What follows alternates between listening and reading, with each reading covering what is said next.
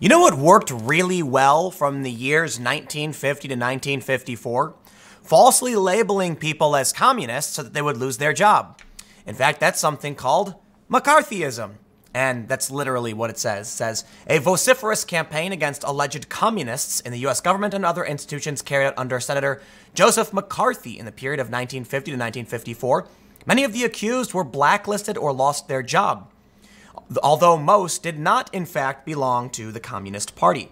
And they say the definition is simply a campaign or practice that endorses the use of unfair allegations and investigations. We are in that era, and it's wonderful. Isn't it amazing that we are in a position now where random people will place a phone call, accuse you of being a Nazi, and then try to get your event shut down? Well, yesterday we put on an event, and that's what they tried doing. In fact, some people even showed up, one person, trying to do literally that. It's so weird. It's so weird how you have white progressive activists saying extremely racist things, you can see it on the screen, and then accusing everybody else of being racists. What's happening right now in politics, as far as I think there's like an overarching picture, is that the left is basically just become authoritarian. No, that's it. I mean, look, we can talk about ideology, regressive, whatever. Take a look at this story.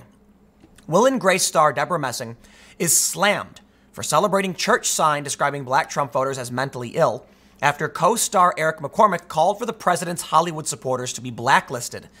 I believe Deborah Messing also made that insinuation that we should find out who these people are so we don't work with them. They're appealing straight to some kind of ideological authority. It's like a purity system. But here's the thing. We can talk about how it's an ideology, but it's kind of not, right? Because, I mean, this woman, Deborah Messing, makes a very offensive statement and people get mad at her for it. The rules seemingly don't make sense. It is a nebulous faction of chaotic authoritarians. Bend the knee to the mass, whatever it is. Just submit.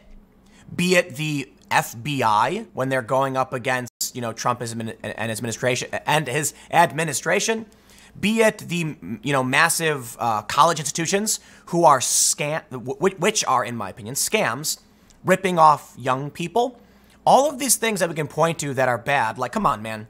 How long ago was it that all of the left-wing activists were like, hey, the FBI is violating the Constitution? But now we're here. What are the leftists becoming? They have no problem making racist statements. They have no problem being rich, wealthy, white people pointing the finger at poor brown people and calling them white supremacists. And they have absolutely no problem falsely labeling people with things that don't you can't, like, describing people in ways which we would call McCarthyism, right? I'll just simplify it that. Let's read this story, and I will continue whinging, or is that the right word? Complaining about the wealthy establishment types who are using authoritarian tactics to win. But win what? I guess at the end of the day, it's just bend to the authority, whatever it may be. The Daily Mail says, actress Deborah Messing appears to have supported a sign at an Alabama church branding black Donald Trump supporters as mentally ill. The Will and Grace star, 51, tweeted, "Thank you, Alabama," on Saturday in response to a story about a Baptist church in Birmingham that displayed a sign reading a black vote for Trump is mental illness. The other side of the controversial sign put on display outside the New Era Baptist contains the message, "A white vote for Trump is pure racism." Michael Jordan, really? That's his name. The pastor of the local church told WZDX that he erected the sign in a bid to encourage people to choose a name other than Trump on their ballots next year. Now, when I saw this, my question was, can a church legally do this? Because I know they're not allowed to play politics, the separation of church and state, and they're also tax exempt. Well, I don't know. Far be it from me. I don't know. I'm not a lawyer. So she said thank you to it. Now, here's the thing. A lot of people are probably going to highlight the pure racism one, but you can't dismiss that it's calling black Trump supporters mentally ill. That's pretty racist, right? So that's why I say it's not really about ideology. If they really cared about social justice, they wouldn't refer to people like Dave Chappelle. I'm probably going to do a bigger video on Dave Chappelle coming up next, but they're slamming him. Why? Because he said things they don't like. Yeah, their anti-racism only goes so far as, do you support the authority or not? It's really funny about the event that we put on the other day, because we let people speak their minds. I don't care about the color of your skin. I care about the content of your character. That's true anti-racism. These people fly that flag like Antifa, right? And they say, if you oppose us, because of our name. Therefore, you must support the other, faction. So we put on an event called Ending Racism. Then by their logic, for protesting us, they're racists, right? Well, I mean, literally they are, but let's keep reading. Daxton Kirk, a local Trump supporter, claimed that people should not be able to come into a building and feel like you are hated or diversified just because you came here to worship the Lord. I don't know what he means by diversified. Divided? Kirk told the local station that he had contacted the town city hall to see if officials can do anything about the sign. Meanwhile, some Twitter users took issue with Messing over her comment, with one saying, "Sorry, Deborah, my worldview doesn't break down into black versus white. It breaks down into those who support ripping babies apart from their mother's womb and those who don't." Well, it's kind of black and white. "I vote to protect babies of all colors, period." Oh, I see what they're saying, not race. But it definitely sounds like they're not supporting nuance. Another named Caring Canuck claimed, "Thanking someone for hatred and division." Wow. Yep. Another user named Mr. Javahead claimed, "I had no idea Hollywood still harbored this level of prejudice against people of color. Disgusting." Well, of course. They're rich people. The way I see it, you have these people who have effectively deflected the actual criticism, the wealthy. Well, how is it that Tucker Carlson, right? He did a segment where he was like, "It's class. Class is the issue." And I'm like, Tucker Carlson talking about class divides? Wow. Well, I guess everybody has shifted to the left a little bit, even the people on the right. But the left is adopting an authoritarian worldview, which isn't necessarily left or right. They just want you to bend to the mob, regardless of what the mob believes. Well, that's insane. It's insane and dangerous. But yeah, you know what? It's the new era of McCarthyism. And I think when you see, I think she did too, but her and the other guy, Eric McCormick, saying we're not going to work with people who are Trump supporters, they start pointing the finger and accusing people of being the other. Same thing they were doing back then, right? They say The Hollywood Reporter carried a story about tickets for September 17th fundraiser being sold for as much as $100,000 per couple as part of Trump's re-election campaign. Wow, that is insane. The fundraiser is being hosted by Republican National Committee Chairwoman Ronna McDaniel, RNC co-chairman Tommy Hicks Jr., campaign manager Brad Parscale, and Trump Victory Finance Chairman Todd Ricketts.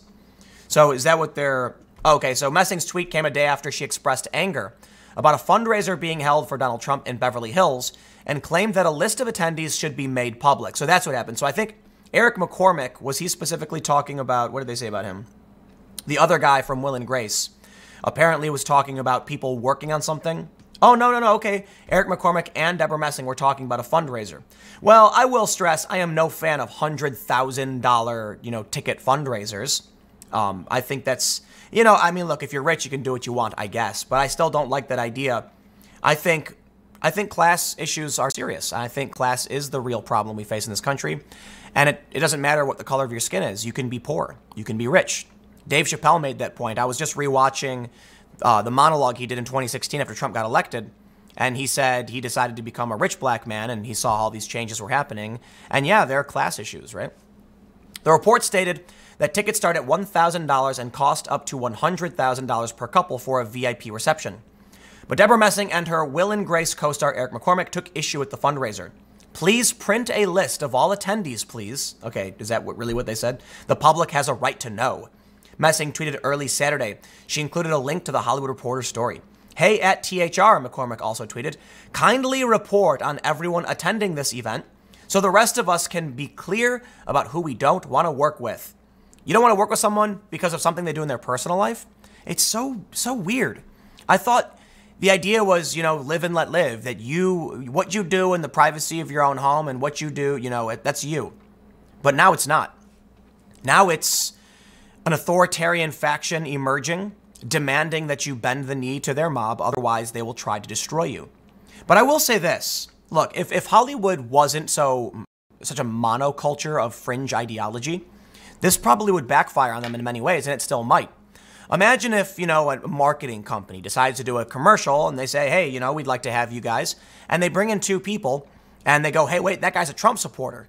Well, you can leave then, right? I'm saying it's possible there might be some companies that might say, "Listen, if you don't want to work with them, you can go.